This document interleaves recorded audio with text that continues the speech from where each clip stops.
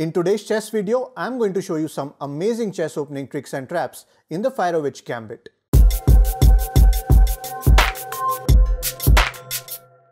Let's start with the opening.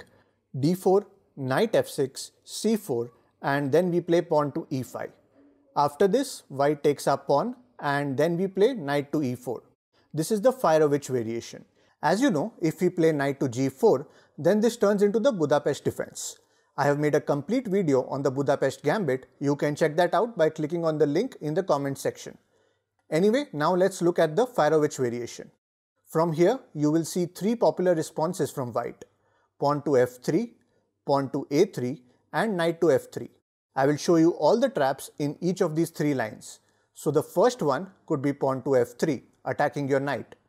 This is one of the worst moves that white can play. Let's see how you can completely destroy your opponent from here. We start with bishop b4 check. He can block with any of these pieces, but it does not matter. After this, we will play queen h4 check. The only legal move he has is to block with this pawn. Then we simply take this pawn with our knight. Now if pawn takes, then queen g3 is a checkmate. And if you play something like bishop b4 and takes your bishop, then knight to e4 is a beautiful checkmate. Okay, now before moving on to the next response, do show your support for this video by hitting the thumbs up button below. It tells me how much you have enjoyed this topic and motivates me to make more such videos. Now let's go back and look at the best move that white can play in this position, and that is pawn to a3. This prevents our bishop from checking the king. From here, we will play pawn to b6. It seems like a horrible move at first sight because we are allowing this queen to fork our rook and knight. But this is how we will set up our trap. So queen d5, and now what do? Well, we play another dubious looking move, bishop to b7. I'm sure your opponent will be surprised looking at this unusual move. If he finds this fishy and takes his queen back to play safe, then we already have a huge lead in development. But if he tries to be greedy and takes your bishop, then he's gone. Let me show you how. After queen takes bishop, we will play knight to c6. By now, white realizes that his queen is in trouble. The only safe square for the queen is a6. Then we play knight to c5, attacking the queen. Now again, he has only one safe square to go, and that is b5. And now after a6, believe it or not, his queen is trapped.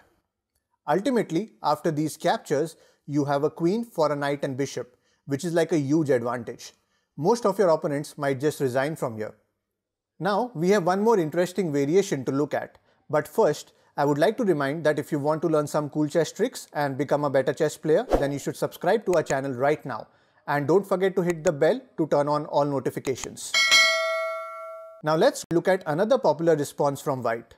In this position, what if white plays a normal development move like knight to f3? Well, in that case, we will go with the same idea, but with a little twist. Let's see what that is. First, we will play b6 as usual, enticing white to go for queen d5. Then bishop b7, queen takes, then knight c6. Then as expected, this queen looks to escape from here. And now comes the twist. You need to be very careful here. You cannot straight away go for knight c5 because then this queen will escape from here. Therefore, you first need to play this in-between move, bishop to b4 check. Now whichever way he blocks, you will simply play knight to c5 and attack the queen. By bringing out the bishop first, you keep control of this a3 square and prevent the queen from escaping this way. That's why this move is very important before playing knight to c5. As you can see, now white has no option. He will have to move his queen, otherwise we can simply take it. He only has this square to go, so he plays queen to b5. And now we will exchange bishops so that we don't lose this bishop for free. And then again, we can play a6, and as you can see, this beautiful lady is gone. You should easily win this game from here. Okay, so it's puzzle time. In this position, it's your turn and you need to find the best move continuation for white. If you're able to find the solution to this puzzle, then share it in the comments below. I'm reading all your comments and will give them a heart if your explanation is correct. All the best, guys. Let's see how many of you can solve this. Well, don't forget to like this video, and if you haven't yet subscribed, then subscribe now. For some extra chess content, you can follow me on Instagram at ChessTalkOfficial. Thanks for watching, and I shall see you in my next video.